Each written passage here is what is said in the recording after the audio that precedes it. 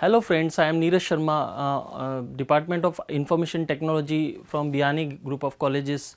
I am presenting on the behalf of Guru KPO on my topic in e-commerce. Topic is testing, implementation and maintenance.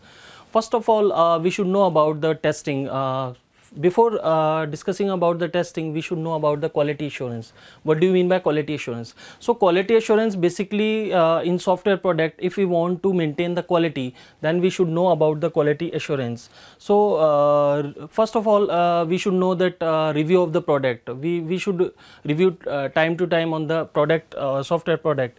So which is related with the documents, completeness, correctness, reliability and maintainability. These features should be there in the particular software product for check the quality assurance in the product.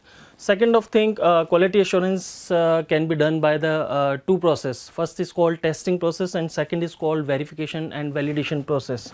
So we discuss about the testing process. What do you mean by testing? So testing is basically a process by which we can test the software product. We can say that if we have the coding part, we have the actually basically we have the 7 parts of the system development life cycle. So first of all, we discuss about the system development life cycle. What is system development life cycle? In system development life cycle, we have 7 phases. So first phase is called which is called requirement gathering. So first client should be cleared, or maybe software company should be required gather the informations or required informations which they want to develop a software or to develop a software product. So second thing, after gathering the information, we should go with the analysis part. Then we should go to the third part, which is called coding designing part. So designing is maintain how we can design a product or how we can design a software, how we can design a page. After that, we have another part which is called coding part. After completing the designing, we should implement the coding part, and coding part is basically define the functionality that how the we should implement the product or maybe code into the software product, and how it will be work using of functionality provided to the buttons, to the control, and etc etc. So we can say that the next part is called testing part. Testing basically define that how the code is tested to the product. We have the two type of testing, black box and white box testing. So black box testing basically define that we should be able to check the designing part of the particular software product, and in white box testing basically we check the coding part.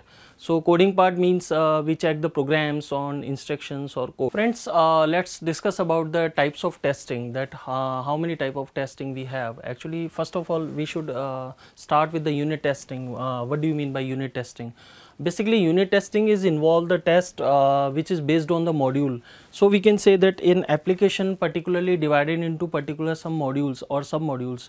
So after that, we can say that every module have to be checked individually, and after that we can integrate the all modules particular time. So we can say that unit testing is very important testing for white box purpose. So next of all, we can discuss about the system testing. What do you mean by system testing? Basically, system testing is test the software system, what configuration we need to run the applications, and how a application can be run using of memory or maybe some kind of specific RAM, or basically some kind of specific processor, core to do processor, or maybe some other processor. So we can say that system testing is basically test the functionality of the system.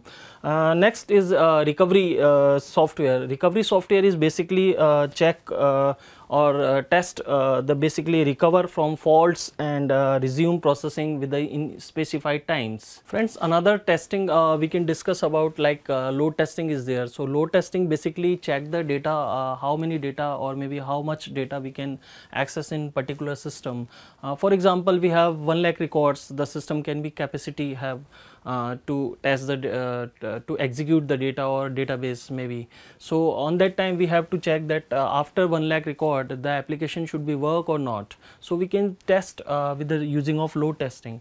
In case of storage testing, we should be determine the capacity of the system. For example, we have 32 GB RAM, and after that still we don't a application needs 64 GB RAM. So on that time the application will be not work. So we should be check this using of storage testing.